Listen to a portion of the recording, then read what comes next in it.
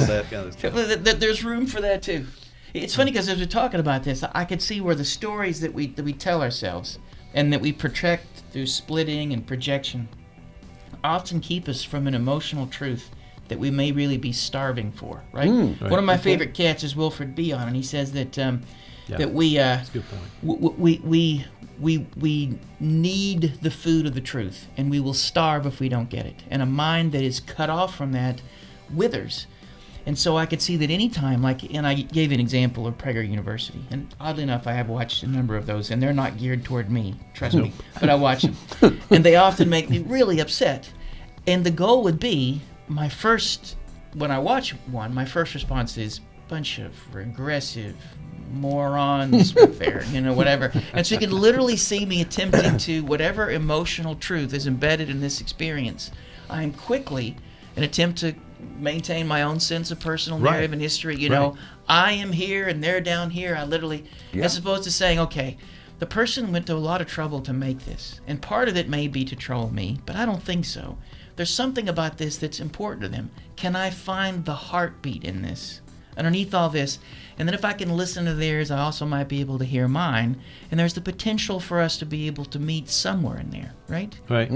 I think that, I was talking to a family member over, and a section of my family are very conservative. And, at one point they were talking about paying off student loans. And, there's a program that under the Obama administration where if you work in a counseling center, you get your loans paid off.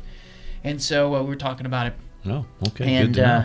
she said, family member said, well, it is really expensive paying these things off. And it's her way of saying, I don't really support this. And if she were to say to me, a family member were to say to me, I worry that this is one more thing that gets us in debt and has the potential to keep us from growing in the ways that we need to. And so I worry about this. We could have that conversation. Yes. Right? Right. Mm-hmm. Good. And if I could hear in that, as opposed to, because I think if I caught her, family member, in the wrong moment, she might say, well, this is another one of those progressive socialist things where you don't want people to take responsibility for the decisions they made, and you're turning the whole generation into infants. Right, we're going down the going tubes on now. about those. Yeah. And at that point, I'm like, I can't hear her. But if I could hear the heartbeat in it, and then I could hear mine, I could say, wait a minute, okay, there's some place we could meet here to be able to deal with this. But yeah, I think so. But for me, it's that ability to see that, react to it, and then, as you talked about many times, is to lean into it and see what is in that kernel in there that I can find to connect with and so forth.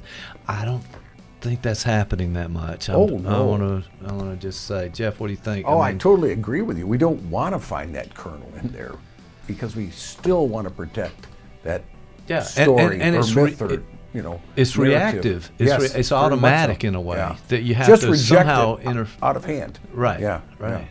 Well, but there is something at stake. If we lose the stories that we have about ourselves in the world, there is a price. There's the potential for chaos. If you look at old learning theory, there's accommodation and assimilation. And assimilation is taking a bit of information and you literally just build it into the narrative you have. Yes. Right? Yep. But accommodation, and this is what Bion would say, that's the arrival of truth, requires you to have to rethink the way you think about yourself and the world. Oh, boy. And just from an evolutionary biological perspective, if every time we woke up we were constantly having to accommodate, our ancestors, we would have been eaten a long time ago. we would not have made it. No. We wouldn't be gated off the plains. But so there is something important and necessary to be as assimilative as possible, and continually so.